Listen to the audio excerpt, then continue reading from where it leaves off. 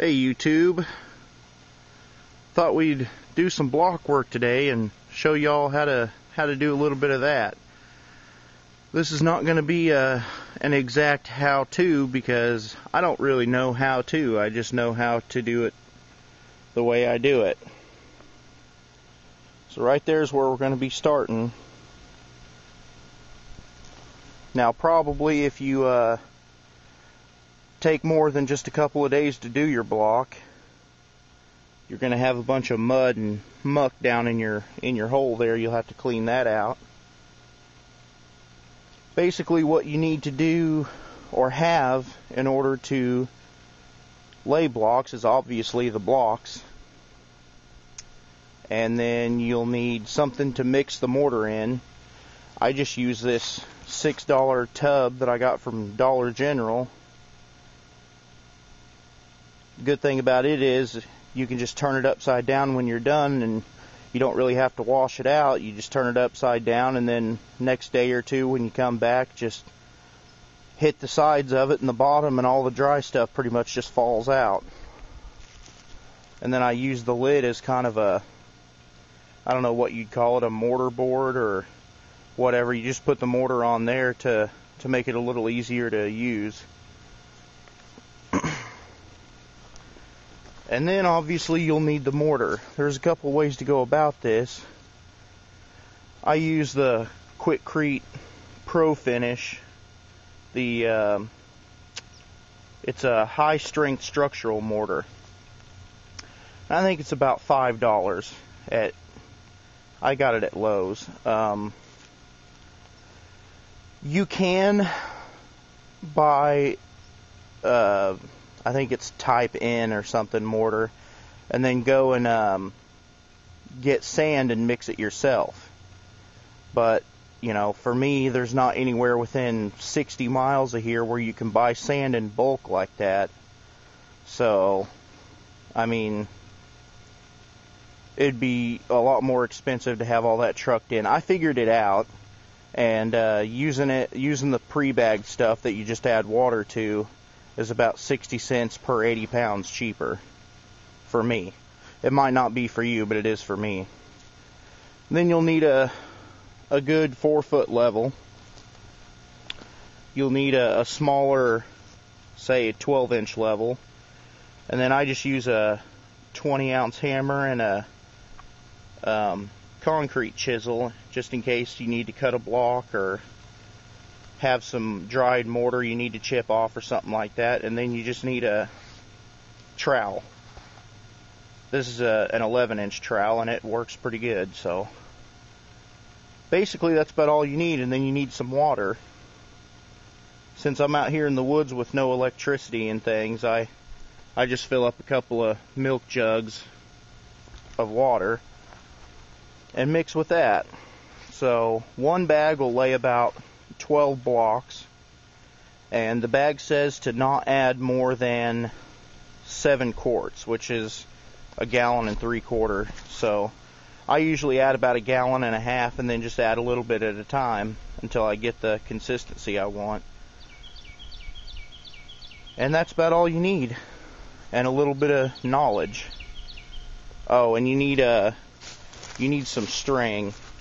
This is just nylon string that I got from Lowe's. I think it come in a 450-foot roll for like $7 or something. But you can use any kind of string you want. I just like this little nylon string because you can stretch it real tight. And it holds up pretty good, so we probably will start there, and then there's that first rebar. We'll probably finish, maybe we might get to this next rebar, because I've got 2 bags of mortar, and that pretty much takes me, 3/4 of the day or so. It takes a while. But that's it. Let's get started. I'm going to mix the mortar up, and then we'll get to it.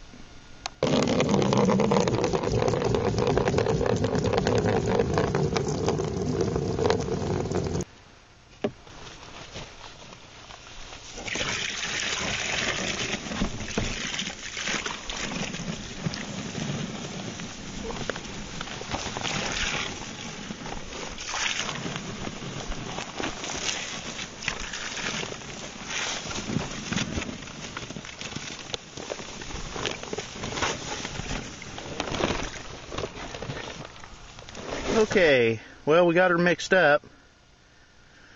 How you can tell if you're at the right consistency is you just kind of mix it around a little bit. Get you a scoop out. And then you just flick it. Like that. And it should stick. At least for a moment. To the trowel.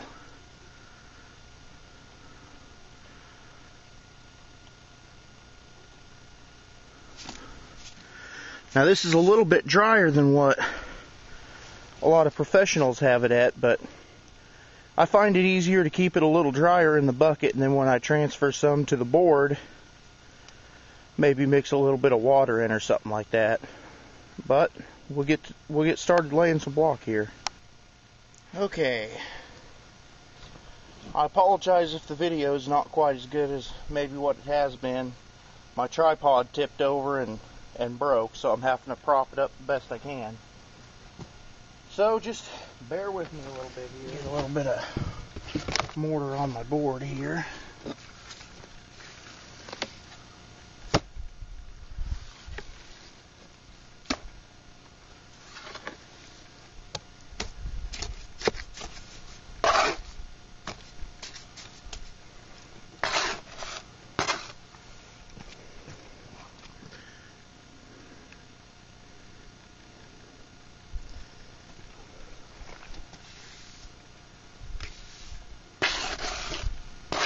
Now what I like to do is kind of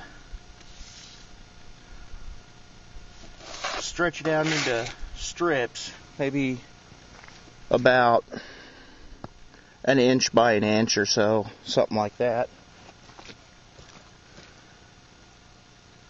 trying to figure out how to do this and stay out of the way of the camera.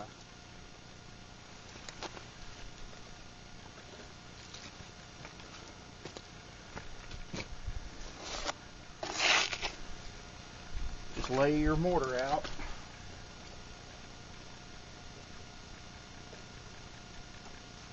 Right where your block's gonna go.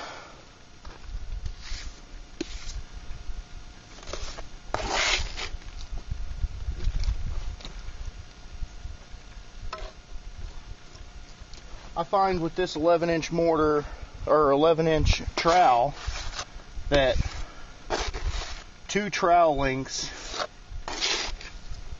kind of like that, is just right for a block. Now when you buy these blocks, they say they're 8 by 8 by 16. They're just slightly undersized from that. The 8 by 8 by 16 allows for a 3/8 mortar joint already. That's already figured in.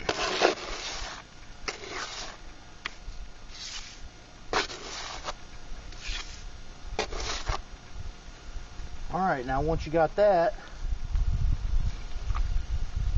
another thing I'll mention is the corner blocks.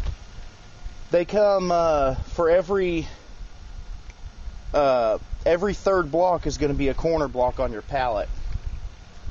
So you're going to want to just use the corner blocks right in the wall and stuff with the other ones. Or, you know, don't be picking through it and only using the line blocks, because you'll end up with a mess.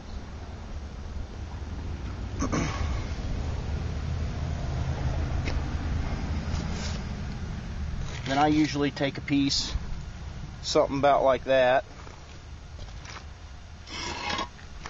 Also with these blocks, the fatter middle section goes up.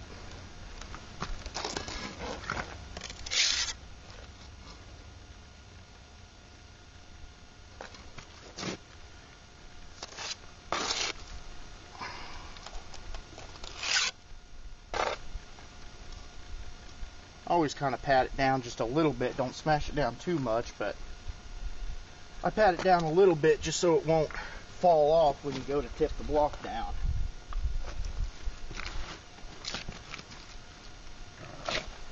Then I just kind of bring it up against the block before it, line it up, and just kind of set it down. Then run my string up alongside of it.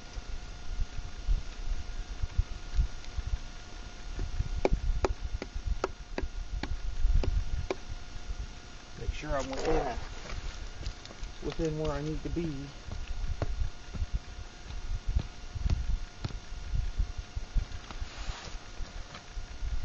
And then I'll just use this little red level just to kind of see where I'm at.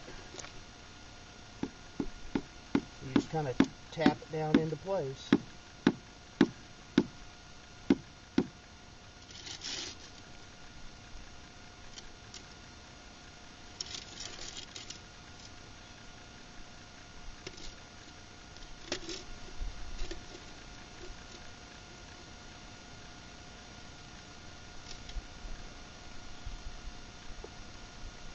That looks good right there. That's it for that block.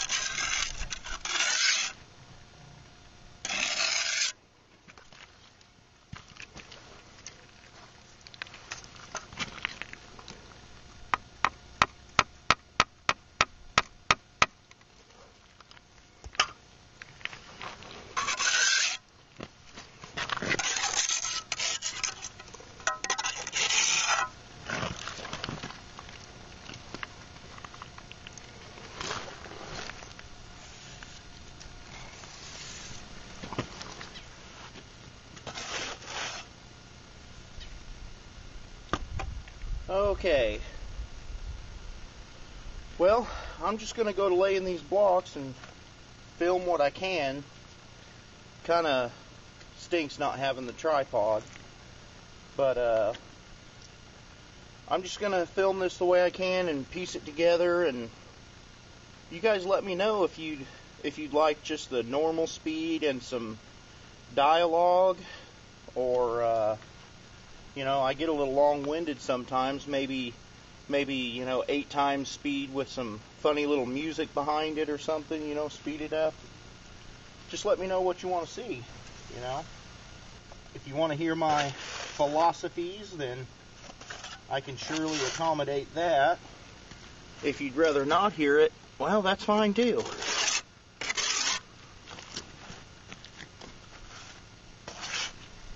But I'm out here by myself, so I kind of find ways to entertain myself.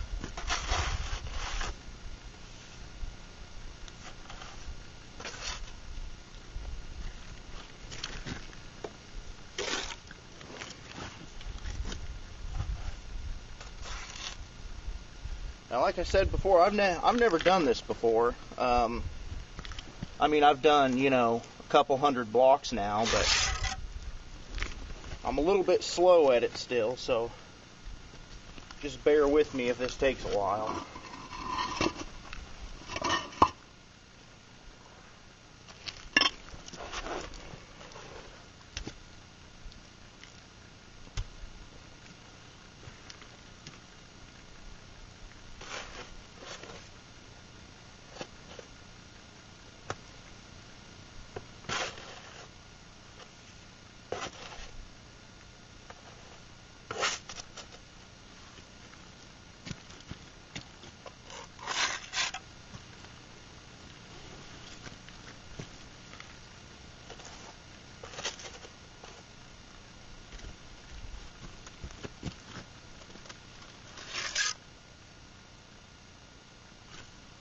You want to make sure you don't have any big rocks or anything in it.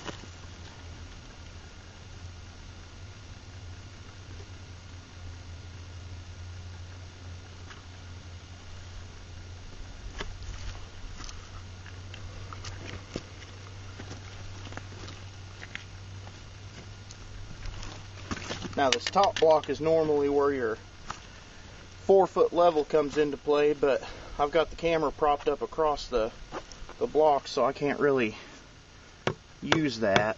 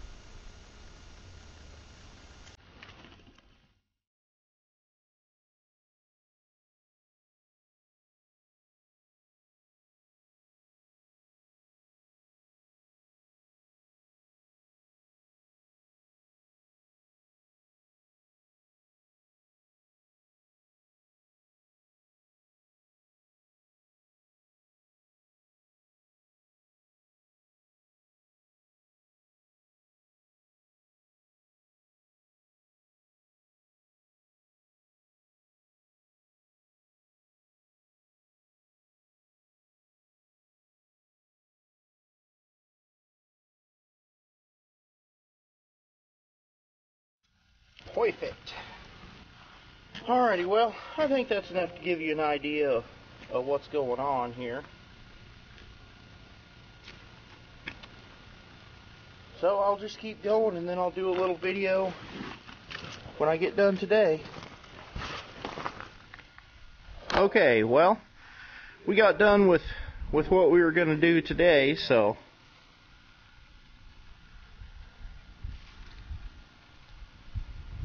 we're getting there. I'd say I'm about 2/5 of the way done. Not quite halfway. It shouldn't be too much longer. I'm just hoping that I can get this done and not have to wait till spring to finish it, because the weather's turning kind of bad, and I'm having not very many days that the nighttime temperatures are above freezing. So this is it for today, though. We're moving along. We're getting there, chipping away at it. This is kind of, you know, how it goes when you're doing it by yourself. You know, I don't have any help out here. I'm just doing it by myself, a little bit at a time, like the little engine that could, you know, chugging along. We'll get there eventually. Thought maybe I'd go over the layout with you. I don't know if that'd be interesting or not, but here we go. This right here, across here, is going to be the front. There's a gravel road right over there, just maybe 30 feet. In between, say, that tree and that tree, right in there, there's a gravel road. So, this is going to be the front. Up here in the front corner is going to be the master bedroom, and I'm not sure, but I think it was going to be 12 foot by 14 foot. And then here in the middle, there's going to be a 6 foot by 6 foot mud room, and then the central hallway is going to run the length of the house right off of that mud room. And then this back corner is going to be a bathroom, and I think it's going to be 10 foot by 12 foot. And then a bedroom 10 foot by 12 foot, and another bedroom 10 foot by 12 foot, another bedroom 10 foot by 12 foot. And then over here there's going to be a laundry room slash pantry that's going to be about 10 feet or 12 feet long and about 8 feet wide. And then of course the 3 foot hallway.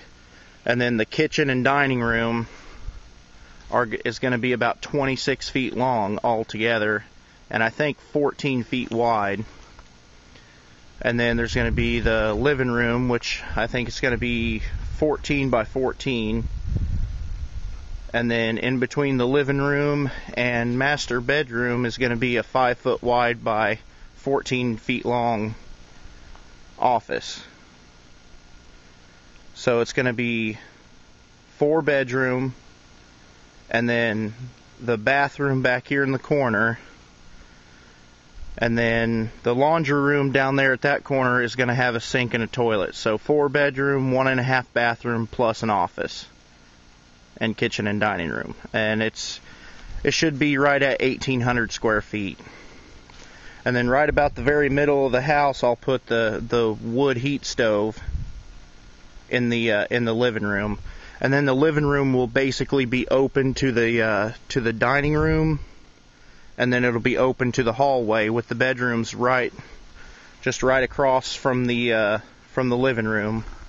The doors as close to the wood stove as possible, and that should heat the house. The stove I'm gonna get is I think it's U.S. Stove Company or something like. It's one of the ones with the glass door in the front.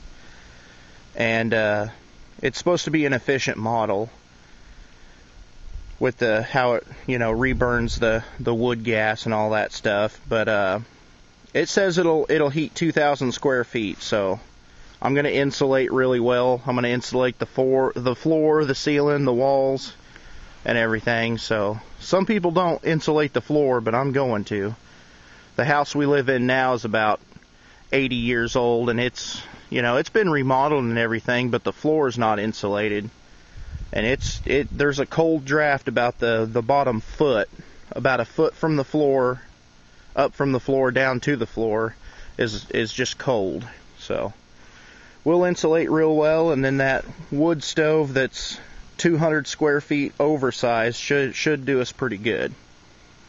But yeah, I thought I'd maybe walk you through it there real quick. I don't know if that's interesting or not, but there it is.